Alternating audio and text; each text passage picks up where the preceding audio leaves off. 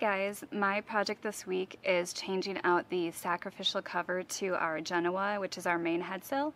And the reason we're doing that is because if you notice from some of our videos, or especially the aerial views from our drone, we still have the old Pacific blue canvas on there. It's the kind of like the UV protectant for the sail for when it's rolled up.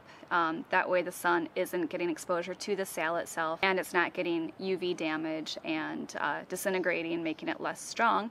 So people will put these Sacrificial sail covers, usually with Sunbrella or some other type of marine canvas, to protect those areas from the sun when the sail is in its rolled up form. When we bought Days Off, it didn't have any of the canvas remaining for the Dodger or Bimini, which is part of the reason that we did all of it ourselves. It originally was, I think, in Pacific blue and black, but we know for sure that the sails they were using on the boat were Pacific blue. And since we're trying to get away from that, you can see that we've done the cockpit canvas in ginkgo green. We wanted to switch over and make it more of a uniform look because the Pacific blue just wasn't matching very well. So originally the plan had been that we would take both our Genoa and our staysail and change the fabric over to the ginkgo green that we've been using in the other areas of the boat. But due to our staysail not quite fitting the boat 100% and the fact that it was just a really old sail and it wasn't working very well, we decided to get actually a new sail made for there. So after pricing out a few different locations and sending out to have a new staysail made for us, we ended up going with Far East out of Hong Kong. It ended up being the cheapest for us, and unfortunately going with them, they did not offer the ginkgo green. It is kind of an off color, so based on the colors they did have available and making everything kind of flow together on our boat, we chose to go with Cadet Gray, which is a really light gray that we thought would kind of blend in with the aluminum and hopefully not stand out too much against the ginkgo green. So then the job was for me to order some more Cadet Gray for the staysail, which we would be doing ourselves. And then my job for the past month, I think it is now, has been to take off the Pacific blue that was there already and start replacing it with the Cadet Gray. So the very first step for me after we lowered the sail is I kind of bunched it up in the cockpit with me as much as I can make it fit, and then just went to work with my seam ripper, ripping out all of the old seams.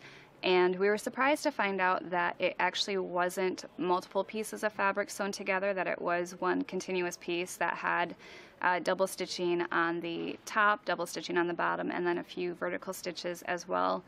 And then once you got towards the corners of the sail for the clew and the tack, is that there's multiple layers of sail fabric there to add strength to the sail, so then it became a bit more difficult trying to get those seams ripped.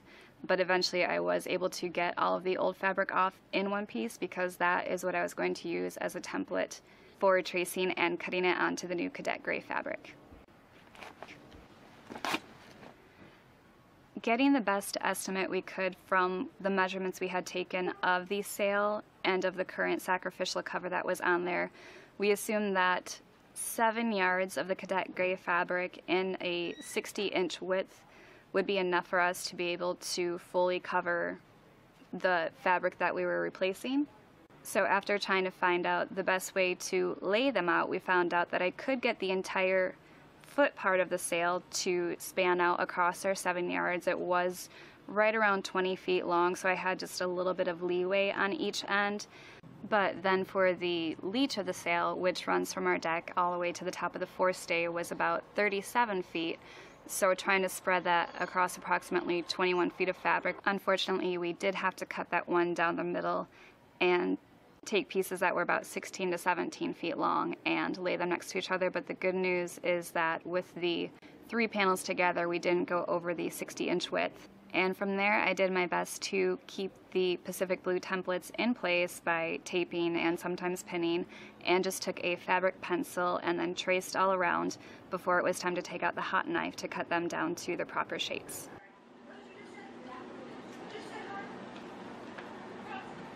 Did you get tired of helping me, Georgie girl?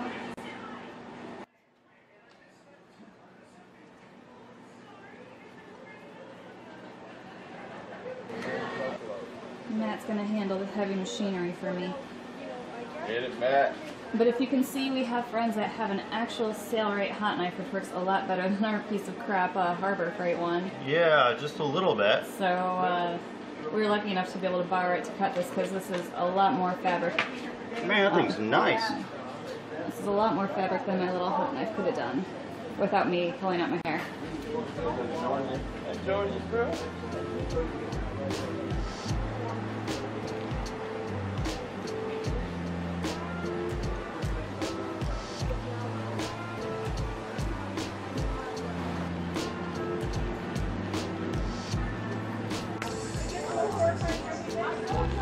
That's it, we're gonna make our own sail.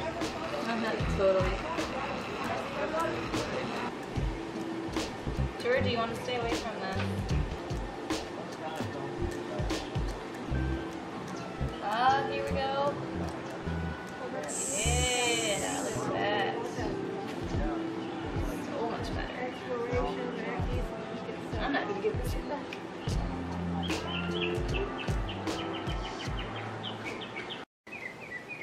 I have now turned the outdoor patio area into my sail loft temporarily. I forgot they've got all these tables that they use for holiday get-togethers to set up food, so I kind of stole them for the day. And as you can tell, yesterday, with a little bit of Matt's help, I was able to get the top part of the foot sewn on. This is just a temporary, kind of a crappy job, because we will end up using a friend's zigzag Sailrite to do the final one. That was just kind of to get it on there.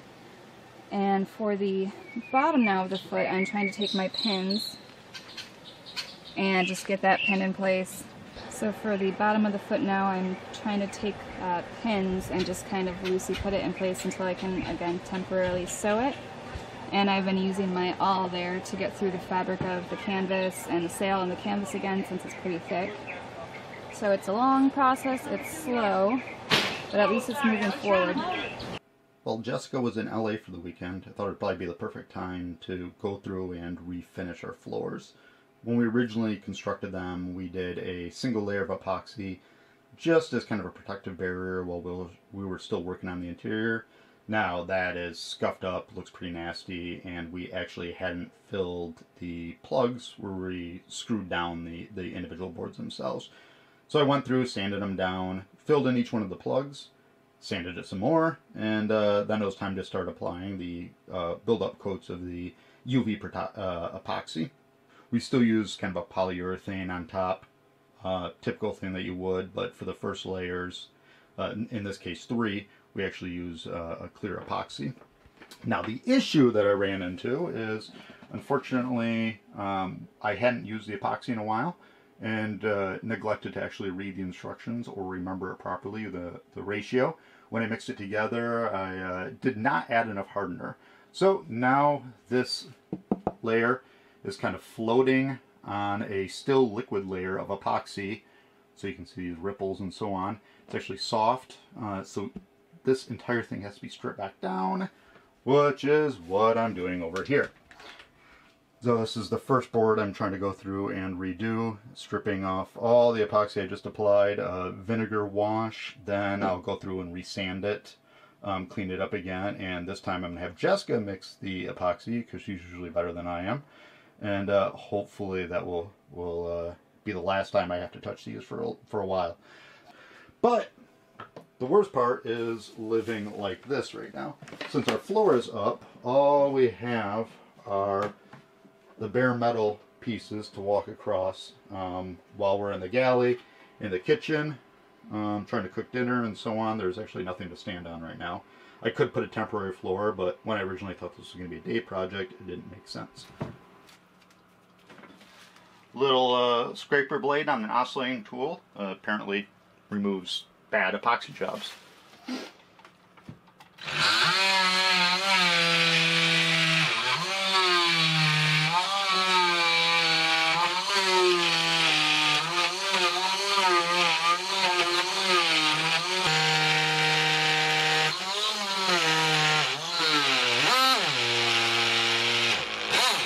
So definitely not the way 2-day-old epoxy is supposed to look.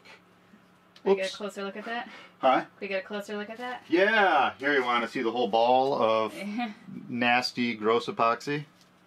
So The top 2 layers, great. Bottom layer, not so good. Yep. I was just too excited to have my wife back.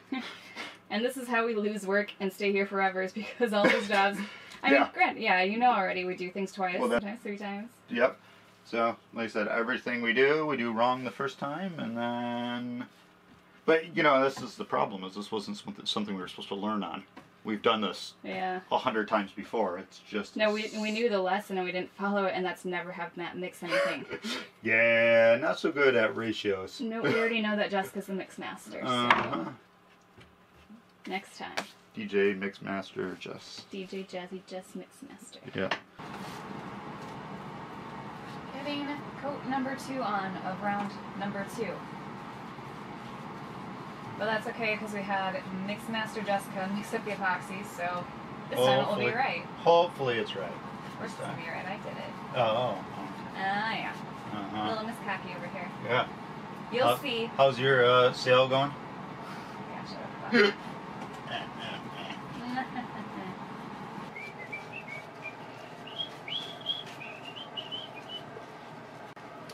Good thing it lays down alright. Self-levels. Self-leveling epoxy. Thick coats. Nice thick coats. Good looking shiny.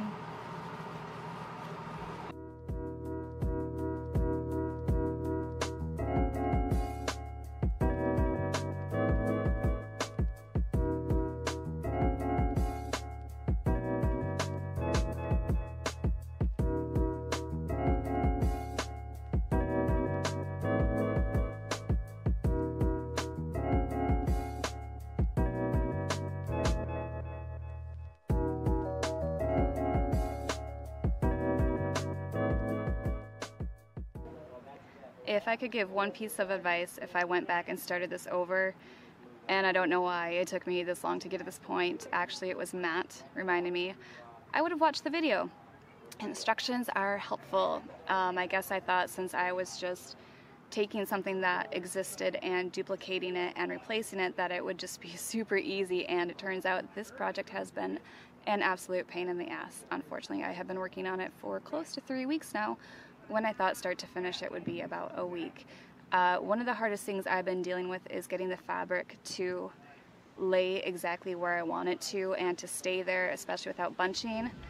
I've been using, or I have tried a few different types of the basting tape from Sailrite. I've tried their like Sailmaker's tape, their vinyl tape, their canvas tape in 3/8, so slightly thicker, and if it was in a perfect world and I was in a sail loft and everything was staying on like a relatively flat and smooth surface and I just had to slide it into machine, I'm sure those would have worked great, but because I'm here outside and my sail is constantly getting bunched up and I'm like yanking on it to try and get it to the machine, it unfortunately, that wasn't working. The pins, I realized they would just create bunching, so as I ran it through the machine, it wouldn't end up coming out how I wanted it later. So of course I go back and I watch the Sailrite video, and they had a most brilliant idea which would have saved me so much time and so much misery if I knew from the start, and that is using 3M adhesive spray. The same stuff that we use for our cushions to get the multiple layers of the foam to stick together, and also when we put our batten material on. So luckily we happen to have a can with us because the cushions for the pilot house are my next project. So broke that out today and working on that now. Not really loving today though, because I had this great area on the patio.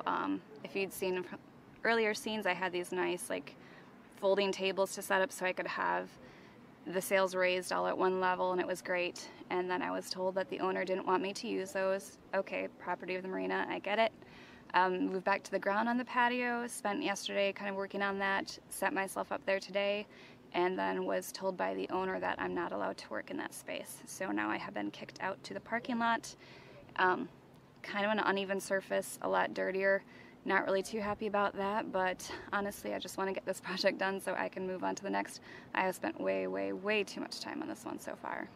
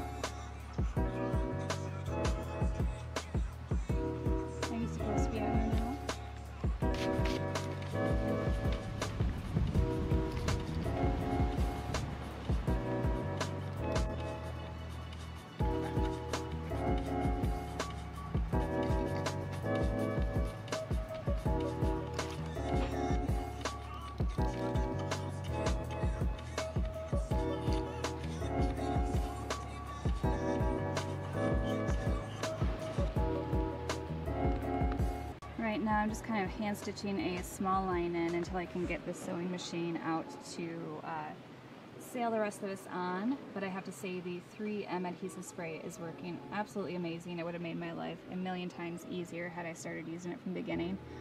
And it unfortunately looks like my workday is going to get cut short here a little bit, starting to get sprinkled on, which kind of sucks because I was just starting to make progress too. We have a new present. Present? Present would indicate that it was something that we didn't pay for. Okay, well we have something fun and new in the mail, something much needed. And that is our new staysail, which just came in from Hong Kong. So this is one I luckily did not have to put the protective fabric on because I would have lost my mind. Yeah. Let's see if it was right. Ooh, pretty little bag. Matches the boat. It does. That's what I was looking for. Well, I know it's what I look for. Yep. I shop based on bag alone. Wow, that is a crisp looking sail. It is.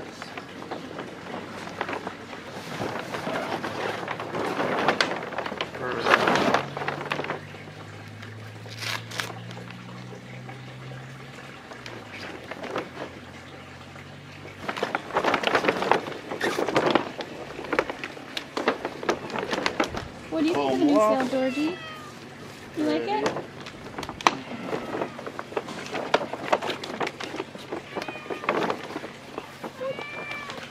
What do you want?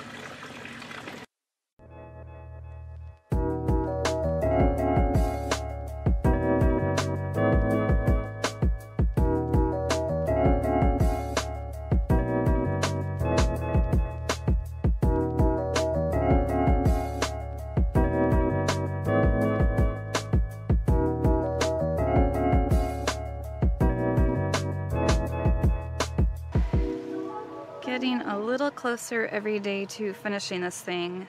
Unfortunately, a lot of it's been done by hand. Can't say that working on the ground here has done me many favors in keeping the sail clean. You can see all the dust that keeps blowing on me from the parking lot as I work.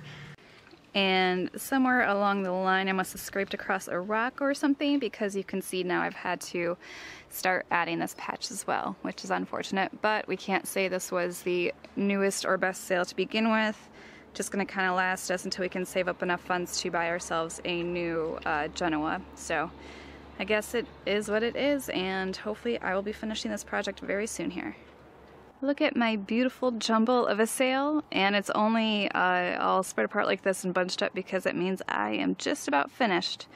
And I was kind of working on all corners at once, just finishing up last little things, but I normally had it rolled up. And I had been doing really well with my machine for a bit, but near the ring here, it just got through too many layers of fabric and my needle broke, so I ended up having to not do as many stitches as I wanted to. You can kind of see where they have other lines that I didn't get to follow very much, but I didn't want to break more than the whole pack of needles I had, so just left it as it is. But across here you can see that the leach of the sail has actually turned out pretty nice. This is the one that I spent the most time on, like pinning and doing the 3M spray, but now I was able to go through with our friend's LSZ1 Sailrite machine. Got some nice zigzag stitching there, and hopefully once we get it up it will follow the 5 or 10 foot rule where any little misgivings are no longer seen. Well, there she is now up in place. Kind of was just putting lipstick on a pig, didn't really notice like how dirty or worn out that sail was, I guess, but at least she matches the boat now. No more Pacific blue. My project is now over, but there's really not much holding us back at the dock now, so I guess we can start our preparations to leave here.